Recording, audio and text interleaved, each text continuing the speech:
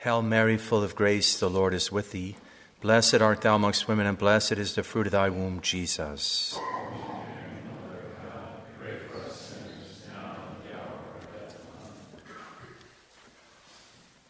Absolve, O Lord, the souls of all the faithful departed from every bond of sin.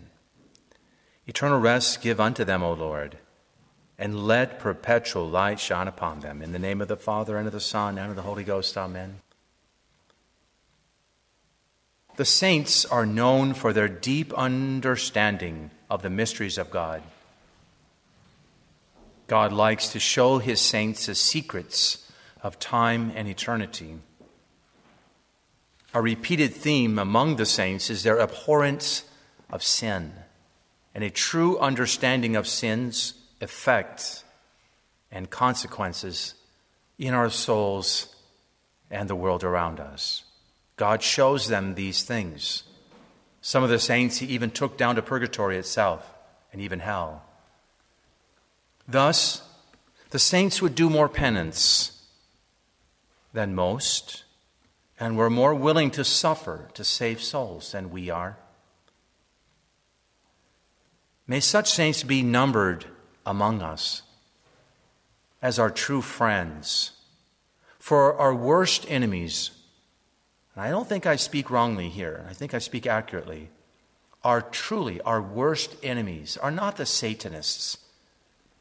Our worst enemies are those who approve of sin and confirm souls in sin, especially if they wear a collar or a mitre.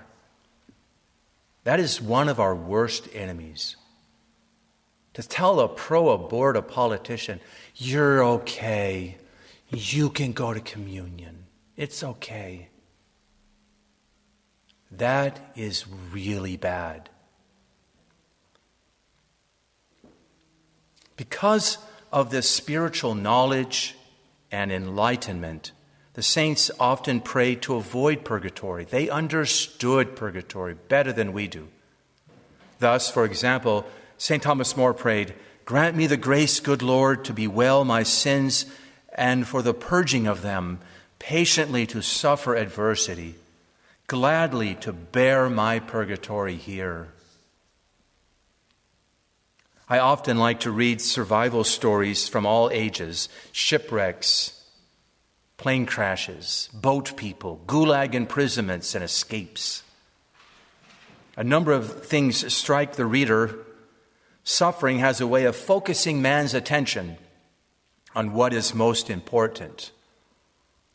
He starts aiming at what is needed to be released from his trials. So it is with the poor and holy souls. They're highly focused.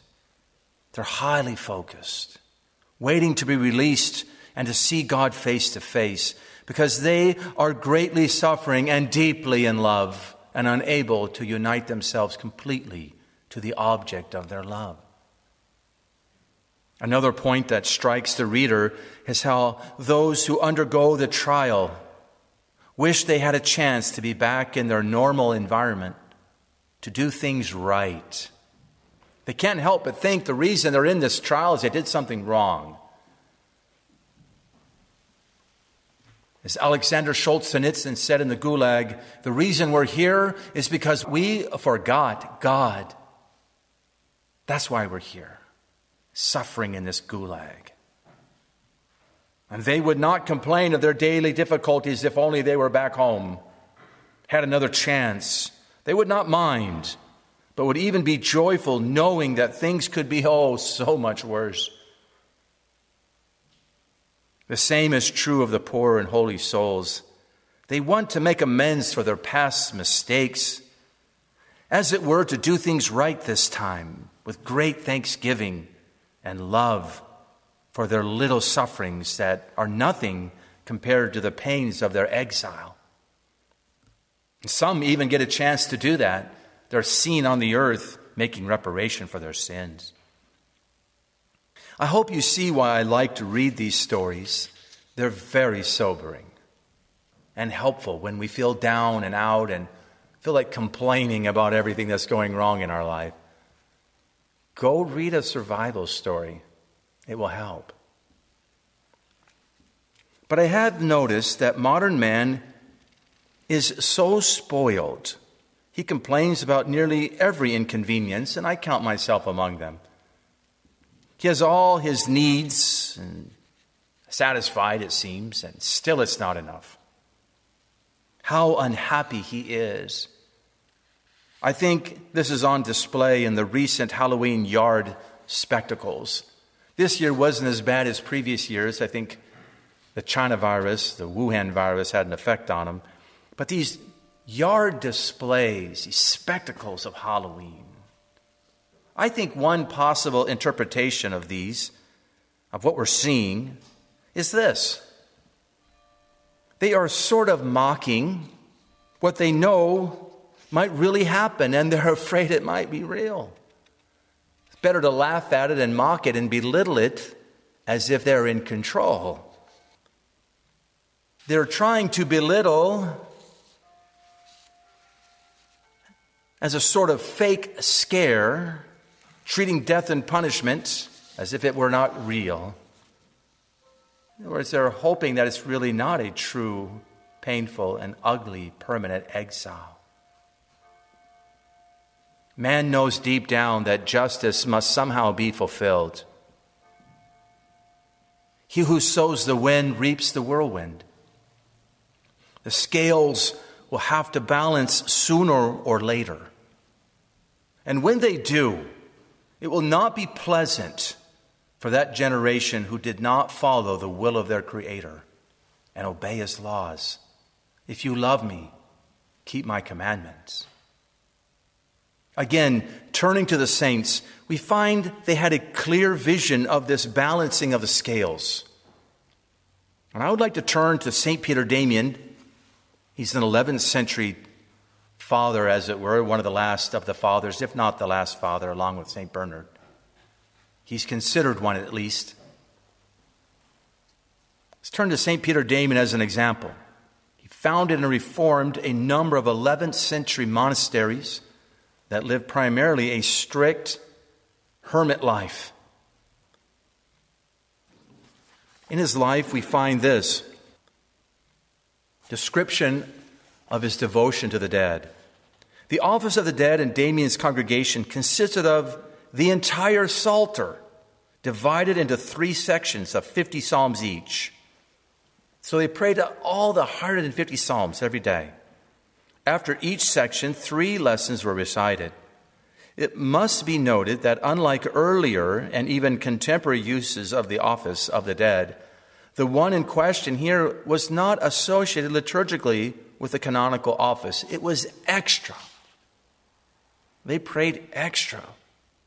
It was of daily precept for Damian's monks, however, that when 2 of them resided together in a cell, for an individual religious, it was customary to recite the entire Psalter from the living, or for the living, and as much of the second Psalter for the dead as his strength or inclination would indicate or dictate. They prayed a lot. He goes on, this author, describing the life of St. Peter Damian. In this connection, it is also of interest to record Damian's charity towards the deceased members of his congregation. For each departed confrere, he prescribed extensive suffrages, including 7 days of fast. I want to be a member of that congregation. 7 days of fast for the deceased confrere. 7 disciplines of 1,000 stripes each. 700 prostrations. 30 psalters. Once again, that's 150 psalms. 7 masses by each priest of the order, besides 30 masses celebrated solemnly by the community. He would allow no deviation from this established custom and enjoined that it be persevered or preserved. They persevere in it, inviolate, for all time to come. Wow. Those are hermits that have spent their whole life serving the Lord, and that's what he did to get them out of purgatory. He cared about the beloved dead. Let's follow the lead of the saints here by taking purgatory seriously. And this we can do by, first of all, praying, sacrificing, and earning indulgences for our beloved dead in purgatory. Just by coming to this church tonight, say an Apostles' Creed, an Our Father and a Hail Mary for the holy and traditional intentions of the Holy Father, and you can gain a plenary indulgence for the poor and holy souls. You can go visit a cemetery and just say, may the souls of the faithful departed, the mercy of God rest in peace, amen, and you can get a plenary indulgence.